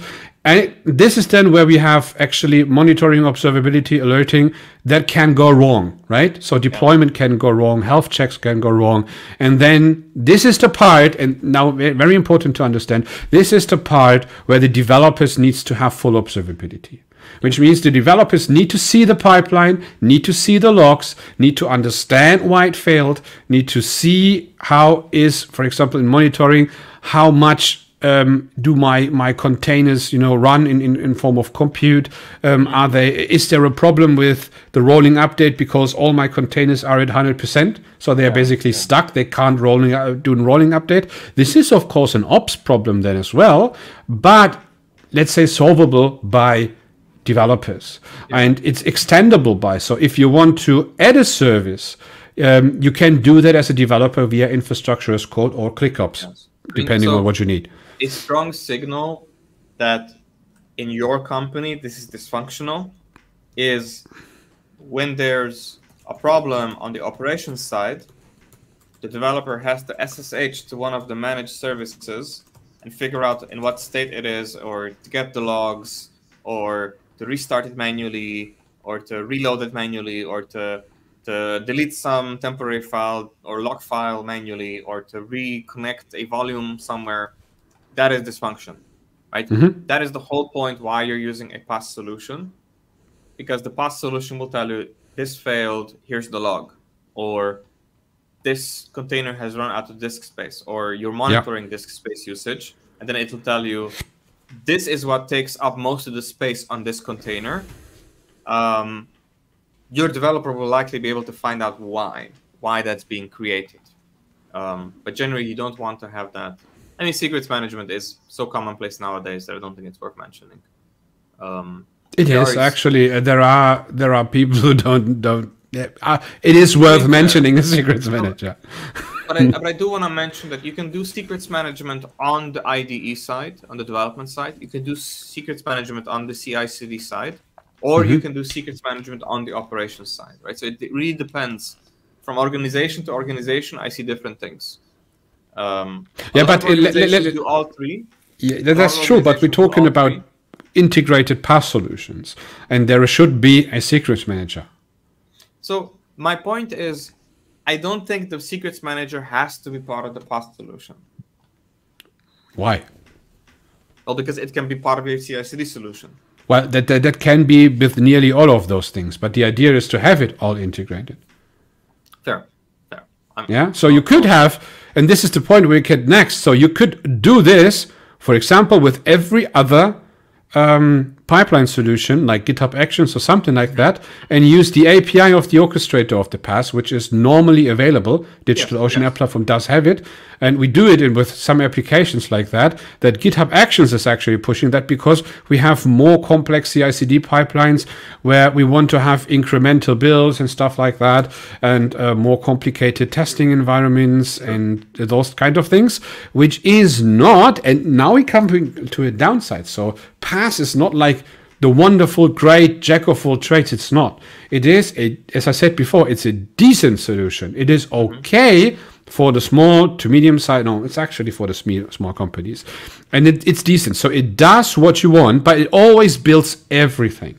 So this is one of those caveats with the internal pipelines of not only DigitalOcean App Platform, other PaaS platforms does have this as well. It's not like it doesn't take a look, where do I actually have changes? What do I actually need to deploy? It is all or nothing, right? And it's every time the same. But a good point, which is often the case, it is all like included in the price, which you don't need to care about that. So for example, if you have the CI/CD pipeline in GitHub Actions, for example, you need to care about the money, because the more you do there, the more timeouts you ignore, the more money you pay. This is actually what you do there. This is not the case for platform as a service solutions. They are mostly handled differently there, as at least in the way I know it. Exactly. So is PaaS now going like platform engineering as well into the IDE? I personally say no. The PaaS does is not really. But what we do, for example, I just would show one little thing, which is the Docker Compose file, and I just want to mention this thing. It's all starting in the area we use PaaS with a Docker Compose file, which is then transformed into a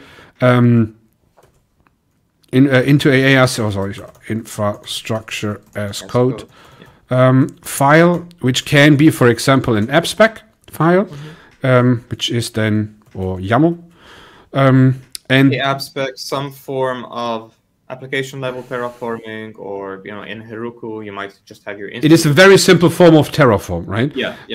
And it's actually like application level, right? You're not terraforming all layers of the network, all layers of infrastructure. You're just defining what does the application level look like. So if you ever managed Docker Swarm manually, it's very similar to that. Yeah, exactly. It is exactly. Yeah, Docker Swarm is basically a Docker Compose. It's called Docker Stack file, but it is nearly the same as Docker Compose file, just with some instances and replica settings for the orchestrator. And health checks, and what does it mean? That is it green? Is it production? Is a canary, right? So Docker Swarm is then, I mentioned there's tricks. It's that config file, the sort of the AppSpec file that you can say, this one always gets converted, but I'll add this to the end of the file, right? So you might have a secretly provisioned telemetry instance, right, where you have, I don't know, 10 instances running with no logs, and then you run one instance with telemetry, which is a common solution for CDNs. Some CDNs you might run without logs to keep them highly performant, and then you put in one observable instance for manual debugging if you ever need to do that on production. Okay, again, so to wrap it up, why have I put the Docker Compose file here? Because actually we translate the Docker Compose file into an infrastructure as code file, which is then representing all this, which means that, of course, you can do that in UI as well normally. It's not the greatest idea. It's good to learn about this, but it's not nice to manage it. So normally you have this file. It's actually not here. It's actually here. It is basically part of the Git repo. And it will be basically applied, sometimes with a push, sometimes with an API, to actually form the infrastructure like you desire it. So this is we don't tend to have that in the CI/CD pipeline because we want to disconnect those two things, but still it must be manageable by developers. This is still the requirement, and this is important to understand what's the difference here. So here we have development, which means the IDEs here are basically instancing the application as a local Docker environment, where we have everything inside to run and start the application as it would be here. But it is not the same. That's overly simplistic. It's generally very different, right, on local machines. No. We actually have the same things like here. We have it here as well. So it is like we have the same here as well. So we could replicate this now. Yes, but on your development machine, you're very are you auto-scaling? No. But exactly, I haven't copied this one, and you have actually no replicas. You don't need them. Yes, you don't have replicas. You don't have. I mean, I have sometimes run integration tests that do check that replicas are completely stateless. So you might run 2 replicas to run a smoke test to check if it actually does consume. You know, if you ever used a managed Kafka cluster or RabbitMQ cluster or Redis streams, you might actually want to have smoke tests for your consumer groups to check out, you know, does each team have independent consumer groups? That is worth testing with an auto-scaling solution in test mode. But that I would put into the CI/CD pipeline, not into the dev environment. Okay. The CI/CD pipeline also needs this. To spin up the test. Not all What of do you them. mean? Not all of them. But there will be some integration tests in there, and whatever integration test you're running will have. I mean, GitHub Actions is incapable of running anything without you having, you know, Docker containers. Yeah, we have a staging environment against the tests. This is how we handle that. No, for So the it's pipeline itself, I mean, right? So each step. Yeah, it is connected to the pipeline, but it is not inside the pipeline. Inside the pipelines for us are unit tests, component tests, everything we can do statically, and then we have integration tests asynchronously. This works very good for us. Part of your infrastructure that you should manage, even if you have a PaaS, this is now where things become, you know, leveraged so that you can create more value, is that you should define to the orchestrator, you should define to the CI/CD pipeline on which images the build needs to run, on which images the tests need to run, on what kind of systems do you want the tests. I think this is the great thing, and with the PaaS solution I just showed, because it's always the current push you do. So you don't push, and here we are again in the realm of the small company, a small business. Very important to understand, because we tend to have the architecture of the distributed monolith that you can do that, because if you would have real microservices in this case, it would be complicated, let's say, to do that like that, because I mean, microservices are complicated because of issues with the service mesh, right? So you might say, well, I can deploy even Kubernetes, you know, not Kubernetes, Helm, right? So Helm might even run into issues where if you centralize the service registry, then it's possible that you will make your node updates rolling asynchronously, but your service registry isn't. So maybe when you have a large swarm, your service registry lags every time you release. So if you release 1,000 times per day, the service registry is constantly lagging. So at a certain point, that becomes a problem. Again, this is large infrastructure in large companies, or small companies if it's unnecessarily large for some reason, because auto-scaling went haywire. What does matter, perhaps to some degree, is how you're referencing other servers, right? So there should be a easy to follow guideline, easy to follow orchestration, or at least service mesh or service registry, or routing, internal routing, that doesn't require you to have intimate knowledge about the network. That's really important, right? So either some simplified form of DNS, some simplified form of service lookup. If you have to manage subdomains of your public TLD manually, that's already a problem. If you have to manage ports manually and do port mapping exactly, you shouldn't do this. This is very important. Everything inside here, what we just showed, so you can. So this is abstract. So this is not particularly PaaS. But PaaS solutions, good PaaS solutions, should provide you those things. So at least the green and the blue ones. This should be covered by a PaaS you buy, not let it create, not created by a person for you. This is platform engineering. This is not what I mean. This is for larger, middle class, larger companies. What I mean is this should be off the shelf, working like this for you, which means on the other hand that you need to adapt a little bit, that you make yourself work with the platform. Why you should do this trade-off is simply those PaaS solutions follow best practices on a decent level for small companies, which means things like very basic security measurements, like we have DDoS protection, we have a good SSL management, which is built in. You can't do it HTTP only. You have your secrets manager built in. Everything, also observability is important aspect there as well. And you have most of the time Kubernetes clusters, which you would need anyway. You have auto scaling, all those things, which you actually need to start with a prototype, go to production, start to scale, and build up your application step by step up until you get to the point where you have the feeling, I need to break out of those limitations. If you really have the need, and this is actually quite a long way to get there. This is not like, hey, it's 6 months now, I need to go. No, you can. It is that would be really unicorn in this case. So I don't think that this is happen very. I actually don't see that very often happen. Since you're mentioning drawbacks, we also need to mention that PaaS solutions are, PaaS solutions targeted at small to medium businesses are powerful because they simplify the orthogonality of scaling. For example, auto scaling on most simplified PaaS solutions is CPU auto scaling. Now, that doesn't help you if your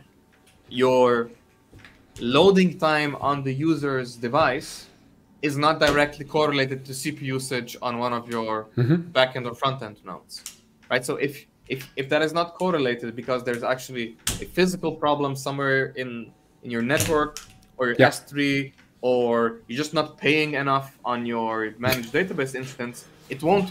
The CPU auto scaling can't scale that aspect, right? So that's really important. And usually these PaaS solutions have some form of CPU auto scaling or connection count auto scaling or geographical auto scaling. And that should be enough for most cases. Once that isn't enough, this becomes an architecture problem, and you need to be thinking about it at the platform layer. And for a platform layer, you need to move just that to a infrastructure as a service solution. Exactly. Ideally, without also moving this one, while you figure out what exactly the problem is. And then you need to have people who are really customizing that PaaS solution to your needs. That. Exactly. The worst thing is keep playing with the skateboard. What skateboard? People don't know this because they never see you outside of this frame. Wasn't the skateboard? No, it wasn't a skateboard. It wasn't a scissor. But it's this. Wait, I lost my train of thought. Wait, yeah. So startups especially get tempted as they see this move from PaaS to infrastructure as a service as an all-in move, and then they go from very low maintenance, a little bit of features, a lot of things work out of the box, to overnight now everything needs to be managed manually. And then they disrupt services, they disrupt platform availability, the engineers focus, the businesses focus, and then usually this like huge feature freeze happens for 6 months, or that this huge feature slowdown happens. And then people say, oh, that's technical debt, or we grew, or blah, blah, blah, blah, blah, blah, blah. So your main goal with PaaS is to stay on it for as long as possible. And when you have infrastructure level concerns, I don't know, you're encoding videos, just move that bit to something else. Adopt a hybrid cloud approach rather than growing this orchestration and CI/CD pipeline and then migrating it from one cloud to the other, depending on which one has the cheapest, I don't know, ChatGPT credits. That's crazy. And I see people do that because they underestimate how expensive ChatGPT credits are. You know, if you're in the ecosystem where you're on Azure and you're now getting this cheap access to ChatGPT, or at least optimized access to ChatGPT, it will be crazy to move everything up there forward for an experiment, for example, because you also don't want to manage it manually. The other side is in the same bucket as sort of LLM, ChatGPT API usage. The same applies to serverless functions. It's possible you have serverless functions that are either usage optimized or edge optimized, right? So they're optimized to providing low latency geographically, or they are optimized to provide low, they're optimized to providing high efficiency per cost, right? So you spin them up when you need them, and as you spin them up, one spin up handles thousands of requests, not just one. Right? Yeah. So you spin them up on a hot region, and you don't spin them up on a cold region. That's very useful. Again, try to make sure that that's a targeted solution to a targeted problem that you can remove or add or expand independently of what you have in your PaaS if you started up with a PaaS. Obviously, if you use the blue color, if we use DigitalOcean as an example, DigitalOcean's serverless functions are not as powerful as AWS's. No, they are not. But if you need, Vercel's level of edge functionality or direct access to serverless function in the AWS, just use that while still remaining on DigitalOcean. That would be my recommendation. Exactly. So composability is a quality there.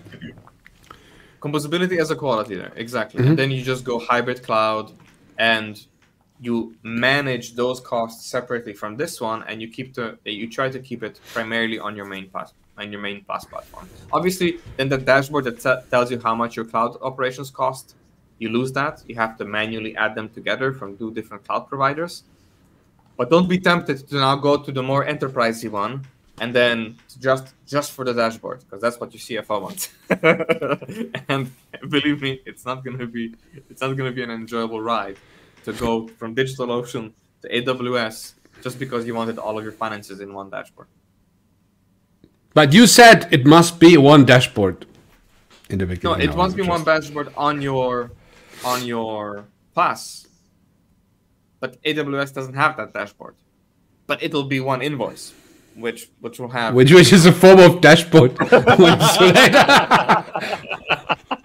Dashboard is that, right? No, okay. So my point is, one simple dashboard that tells you what's going on, plus maybe an extra invoice from AWS, that is preferred over migrating everything to the most enterprise solution and then, making your CFO happy, but making all of your product engineers miserable. So I have 2 questions because I need to be sensitive of time today. We're going... so first question. We had it as a Friday session today. Is that time of today's session actually an interesting time for you to have on Fridays or something like that? Please let us know, because I just realized that we had quite a lot of people today on LinkedIn, which is interesting, which I wasn't expecting. Yeah. So let us know, because it's Friday actually. And Friday is 40 peak. I could imagine. So for the Wednesday stuff, I don't know. I haven't asked Dennis about that, but I mean, to move to Friday. Right? We've done daylight saving shifts now, and next week my kids are going to kindergarten. So even to me, it would be helpful to. So people complained that our sessions generally meet their end of work or during work schedule, the 4 p.m. to 6 p.m. So either they're on the move, or they're still at work and then guilty finishing work with watching a stream, or they just came home and they're too tired to rest, right? So it's not evening routine yet. So, but I can't have the streams later.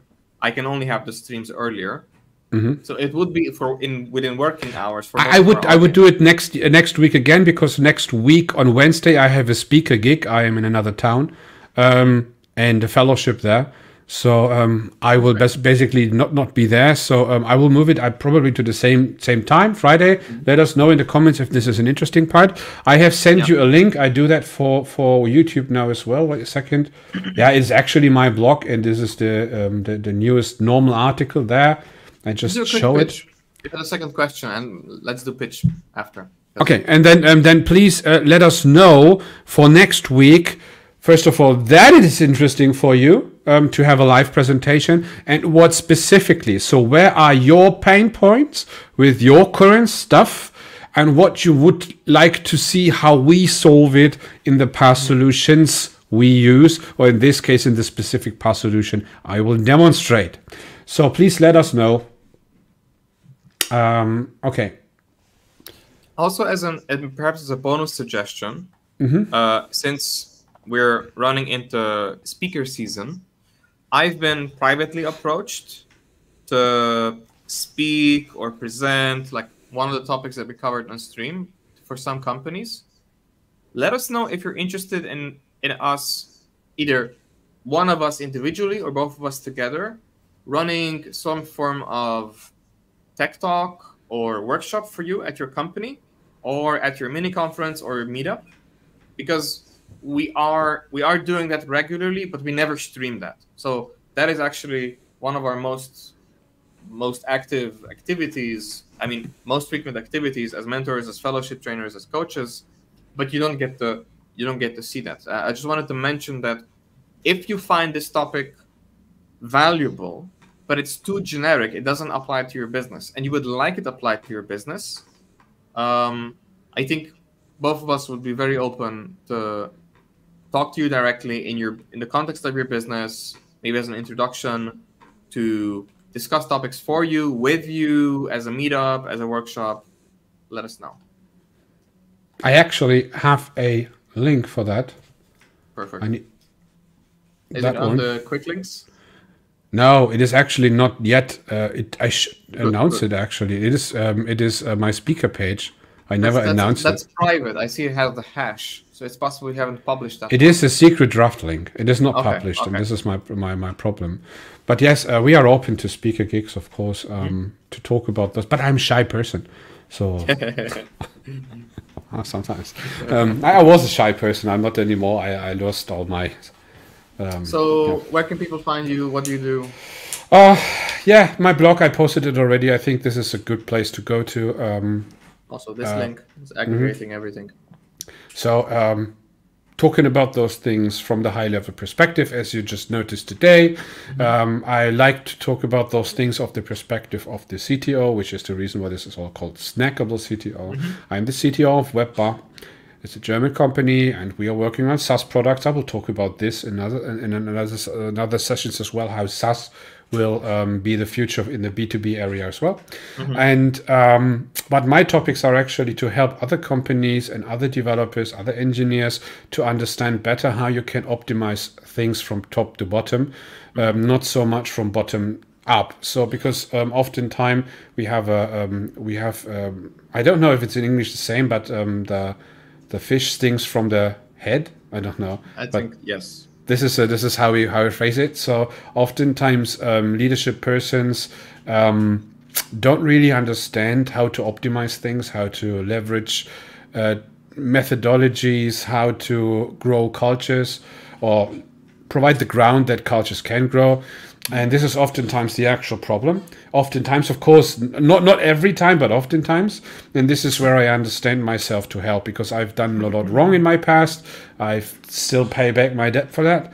And I like to help other people understanding better where they can optimize. This is the reason why we were talking today about a PaaS solution and not infrastructure as code for, sorry, not infrastructure as a service for small companies. And this is one of those findings which really helped me at my company to become very fast in what we do and basically leverage the resources we actually have. And this is, I think, very valuable, and this is what I want to talk about. Okay, that's it. So how's about you, Dennis? Well, I'm working primarily with, so I'm a life coach with a heavy engineering background. I work primarily with tech leads, engineering leads, heads of engineering, VPEs, on getting their time and focus and confidence back. So I work with them about ensuring some form of engineering excellence with a focus on quality, focus on observability, focus on internal processes, how to connect the, you mentioned the fish, how to connect the teams vertically rather than maintaining their specialized silos. We mentioned T-shaped specialists today. Generally, there is a flow problem, a flow of productivity or a flow of information. And if you've ever had a situation where you feel like you don't have enough time or nothing gets done or quality isn't there, or you deploy and you're just stressed out of your mind because you don't know whether it works or not. Those are generally symptoms of a neglected or unmanaged qualities, right? So there isn't a culture of excellence. There isn't a culture of quality, no craftsmanship, no engineering, very limited leadership, just management, right? So that's where I come in. I work with the leader of a team or several teams generally. In startups, this person is usually called a CTO, which is how you and I met, because we both said we work with CTOs, but it's slightly different context. And I work with them either solo, and you will find all the links on my LinkedIn, either solo one-on-one regularly or in completely holistically with their team as well. So I generally work with a leader and their reports or their engineers if it's a direct first-line manager, to get this problem solved as quickly as possible with the business's interest in mind, right? So we're not, I hate doing TDD workshops for the sake of TDD and then not having it applied, because there are business reasons that prevent you from applying good quality practices. And it's usually that mindset shift that I help sort of bring on. And usually it also, there's usually a mix of lack of confidence, burnout, some communication issues that are easily resolvable, but you're just looking at it inside out, and you've been stuck on this for so long that a fresh perspective is actually what's needed, not more books, more workshops, more conferences. All the more important links are on my LinkedIn. I also write the Crafting Tech Teams blog, which is where I cover the Thursday tracks of the OTJ streams. Adrian, this was great. Anything else before we sign off? No, we see us then next Thursday and next Friday. This is, we announce it. So Thursday 4 CET, Friday 12 CET. So basically noon. Yeah, that's it actually. No, thank you for joining us today. I hope you learned something. If you want to know specifically about this topic, feel free to ask on LinkedIn, just my LinkedIn profile, or go to Snackable CTO to read about the article and another podcast session. This session will be available as well in form of clips, and there will be the stuff we showed today. The diagram will be in the next newsletter article, more in detail with explanations. Perfect. Take a look inside it. This will be an interesting one, I think. Yeah, that's it. And next week we're doing the practical stuff. We're doing a little bit of PaaS, so we're working with a PaaS to deploy some form of Docker Compose file. Yeah, I love that. This is what we do. Okay, good. Thank you. So I would say let's wrap it up. Yeah, thank you. We have to wrap it up. And thank you for joining me. And enjoy lunch, enjoy your afternoon, have a nice weekend, and we'll see you all next week, Thursday and Friday. Remember, we will keep you posted. Finally, you can eat something. Mahlzeit. Ciao.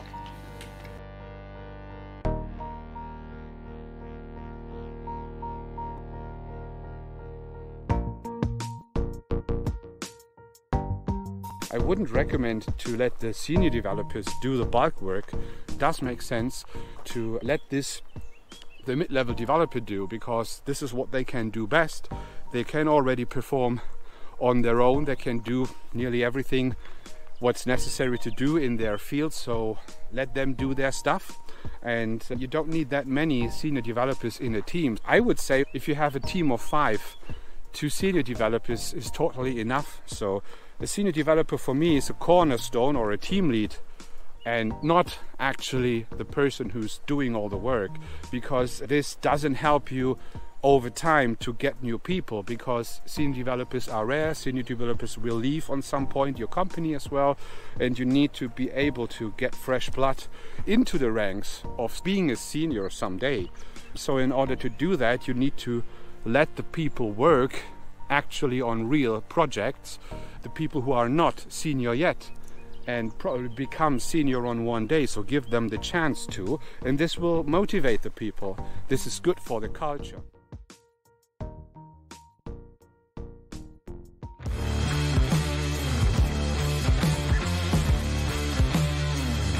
There's 2 kinds of one thing. Number one, there's the engineering feedback, right?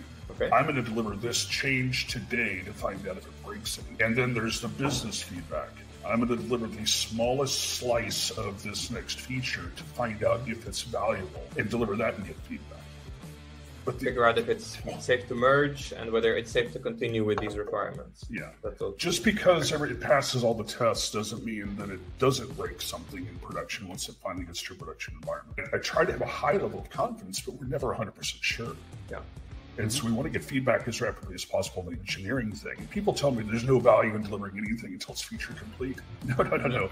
I know it's stable. I want to make sure we're on the right track. I don't want to invest too much money in this idea. I don't want to assume my idea is correct. I want to assume my idea is incorrect. It's a scientific experiment. I'm trying to invalidate the hypothesis. And we should be ecstatic when it's successful and just accept when it's not. Mm-hmm. And then how do we change course to make it, to chase the value instead of just assuming value? I would like to add something to the term of confidence. I think confidence doesn't mean that you are 100%, as you said, 100% safe to deploy. It's about to be confident that you can handle a situation even if something happened, but you expect feedback. So what you definitely get is feedback. And if the feedback is a negative, you can react quickly on that. So this is confidence. It's not about, oh, I'm 100% sure that nothing will happen. I think this is a big misconception. No, I agree. And people focus on the wrong thing. I want to make sure that everything is perfect before we deliver. That's the wrong thing.